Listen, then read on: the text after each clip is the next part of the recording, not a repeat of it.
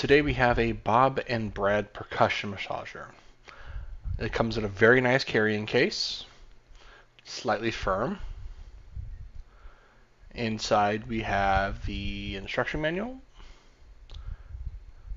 some replacement grommets for the head attachment, and several heads. We've got a large sphere that's slightly padded, a smaller sphere, again same kind of padding, a flat top, kind of a point massager. I don't know what you call this shape. We have the comb, and then we have just two prongs, kind of like a fork. It does come with its own charger using a proprietary connector there.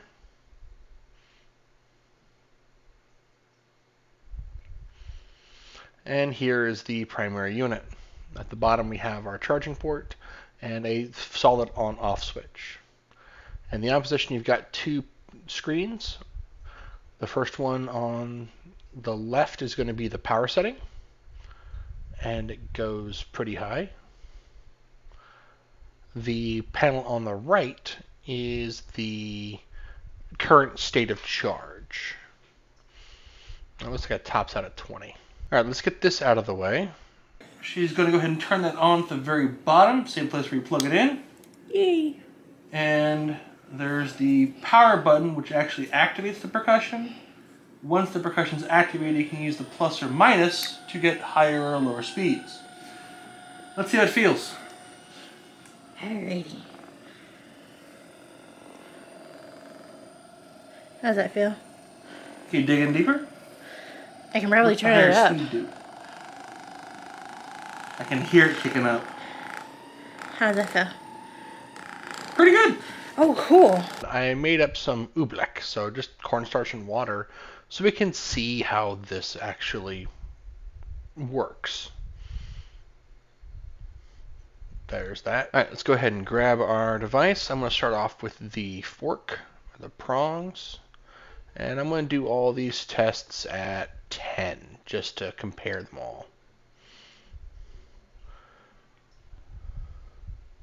Let's get a little bit closer. We can see how this propagates through. So we got two pretty deep contact points that move out concentrically. Now let's go ahead and swap the prong out for the comb.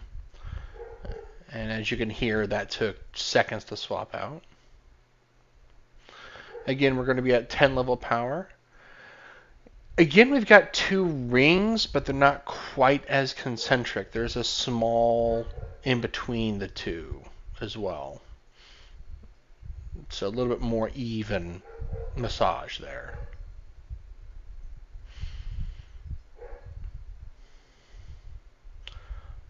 For our next head, we're going to slap on the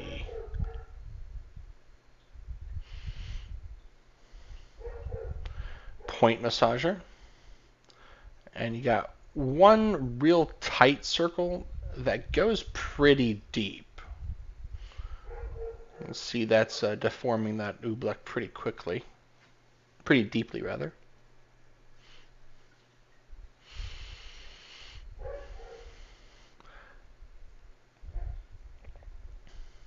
Next up we have the flathead. This is my personal favorite. A very wide area of effect, and if you had an angle you can really push material around.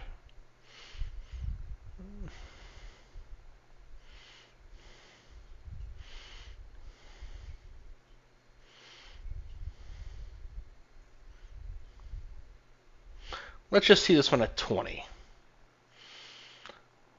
So it is deeper, but it's not a whole lot wider. It is affecting the material much deeper though.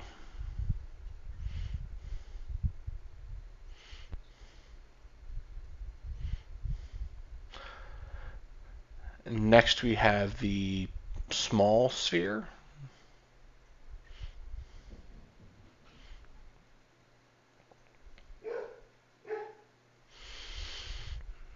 And we got a pretty even circle, pretty tight.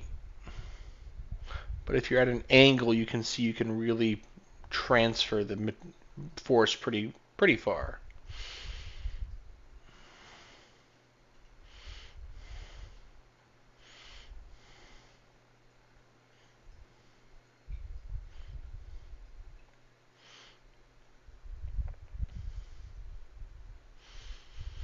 And last we have the large sphere.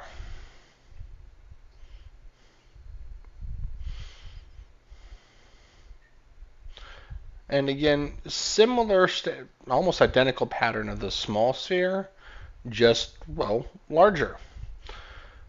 The more shallow your angle, the further you can push the material around, thus transferring that massage either along the muscle or into it, depending upon the angle.